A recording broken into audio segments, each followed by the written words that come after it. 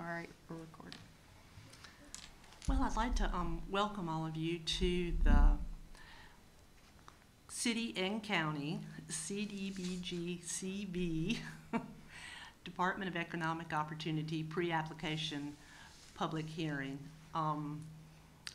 This allocation, well, let me do introductions. I am Marcy Whitaker with the City of Pensacola Housing Department, and it's Meredith Reeves with the Neighborhood Enterprise Division with Escambia County.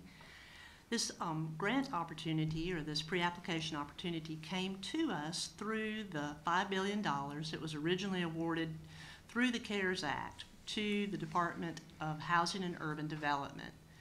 And the department initially made allocations directly to eligible jurisdictions, with the remainder of that funding coming through to the state.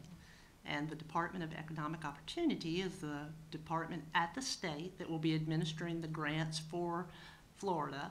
So the first process, or the first step in their process, is to make a pre-application.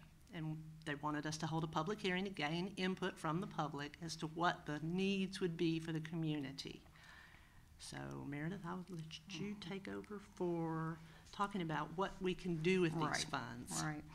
So to go through the alphabet soup, it is Community Development Block Grant Funding, CDBG Coronavirus Funding. So it is specific to preparing, preventing, or responding to coronavirus. So any proposed project does need to meet that criteria. Additionally, because it is HUD CDBG money, it does have to meet a HUD national objective, which would be that you're assisting low or moderate income households or areas, prevent or eliminate slum or blight, or an urgent need. The guidance that we have gotten from the state really is putting more preference with the low mod, with general allocations of CDBG. You do need to use 70% of your funding for low mod, so they are very much pushing the low mod, as well as the fact that the slum and blight is not necessarily fit in with that coronavirus activity as well. So we're looking at projects that are going to meet low mod, generally speaking, as we're moving forward. We have been provided with some typical eligible activities that you can do under CDBG, and again, just generally speaking, that would be acquisition, public improvements, public facility improvements, public services, business assistance, and general planning projects. And that is just very general. So as long as that meets that national objective and the coronavirus, those are the types of projects that would be eligible. And I'm going to add, yeah. Yeah, I believe really the key is going to be whatever project we move forward with, to tie it to that prepare for, prevent, or respond to coronavirus. That's really what they're going to be looking for from both the jurisdictions in our pre-application. The funding amounts, the City of Pensacola is eligible to apply for $382,810. Escambia County is eligible to apply for $444,420.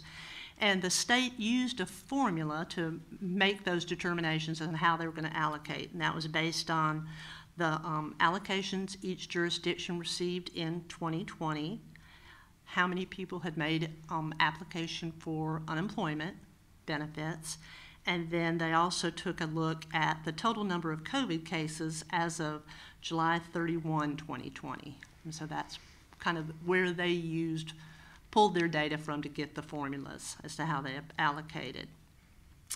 The city is looking at using their funding to do an acquisition project. We've been looking at one of the more hardest hit populations in our community, which is the homeless population.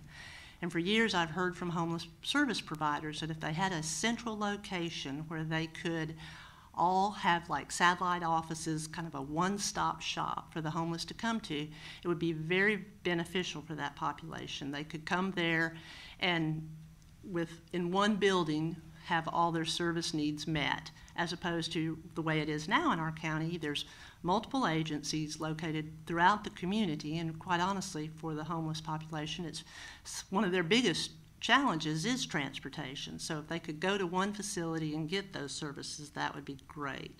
So that's what we're hoping to do, is take this money and do an acquisition of a commercial building that would accommodate that. We have not identified the building at this point, but we're moving toward that. We've looked at a couple properties, but we haven't, entered into any kind of a sales agreement or any kind of contract at this point. But we're hoping to in the near future if the funding's allocated.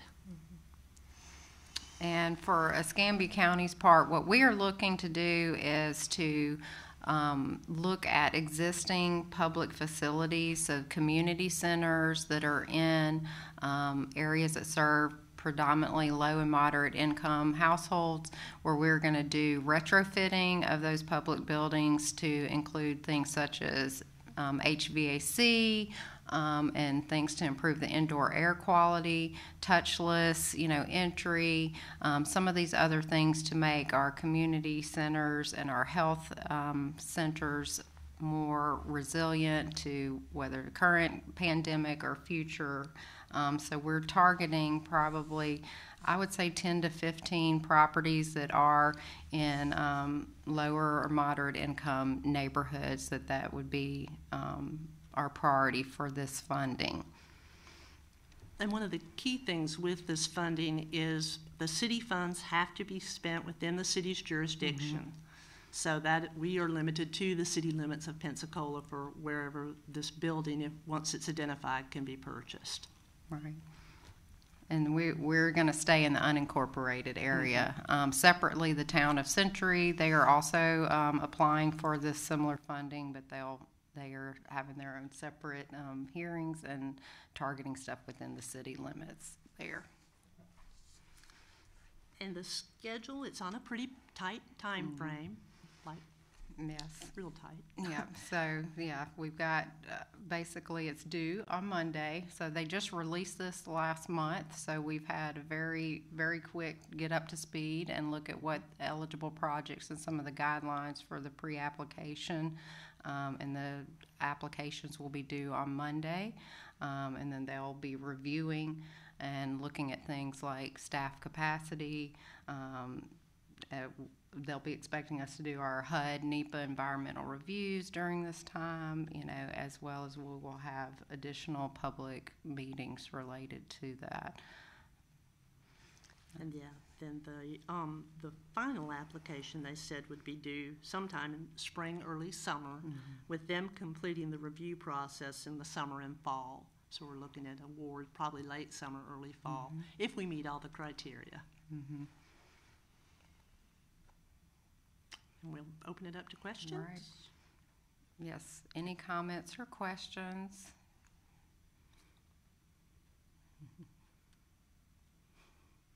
No? Okay. All right, seeing none.